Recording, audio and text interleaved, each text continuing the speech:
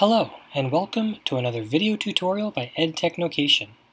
This video is part of a Google Classroom video series by EdTechnocation. In this video, I'm going to show you the workflow process between teacher and student in a Google Classroom assignment. I'll also explain what happens to a Google document within that process between the teacher and the student.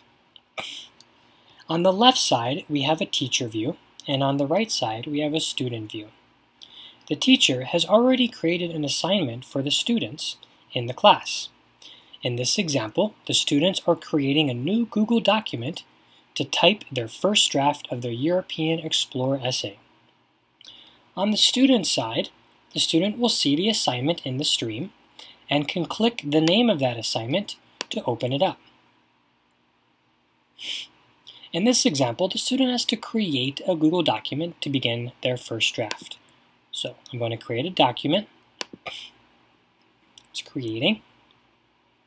What I love about the ability to create Google files in Classroom is the naming scheme that's attached to those documents. So in this example, the Google document that I created as a student takes on the name of the assignment and attaches my first and last name to the end of that Google document name.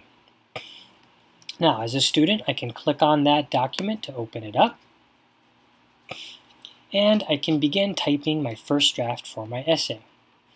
There's a very important thing to notice for the student when they begin an assignment, and that is in the share settings.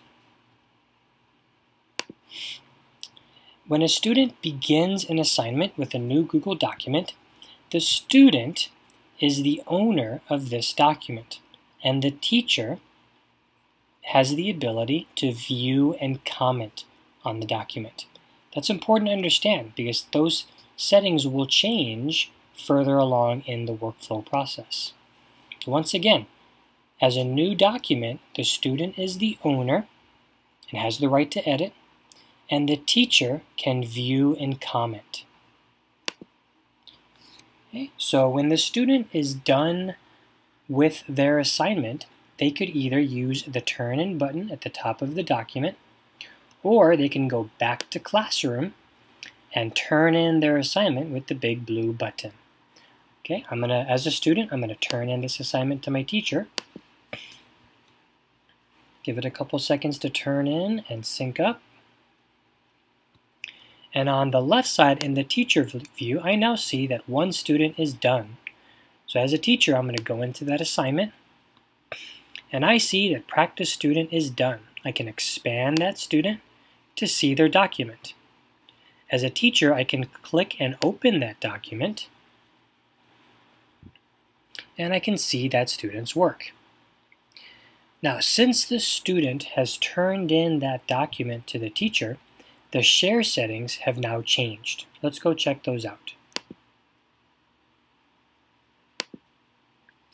So, once the student turns in their document, the ownership for that document changes.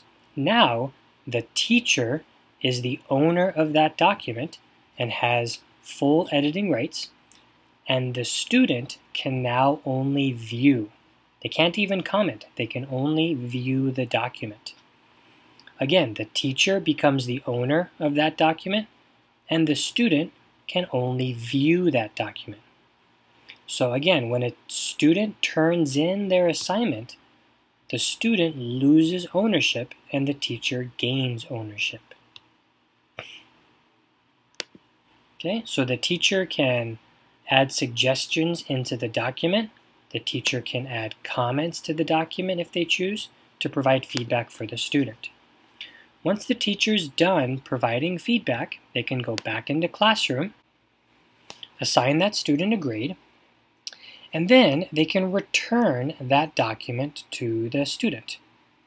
When a teacher returns a document to the student, the share settings change once again.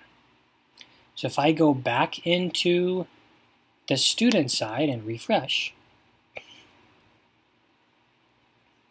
I notice that I now have my document back. If I were to visit that document and check the share settings, you'll notice that the student has now regained ownership of that document, and the teacher can now only view and comment. So in this workflow process, you'll notice that ownership changes as the student turns in and the teacher returns. Thank you for watching this video tutorial by EdTechNocation. Stay tuned for more videos in the Google Classroom video series.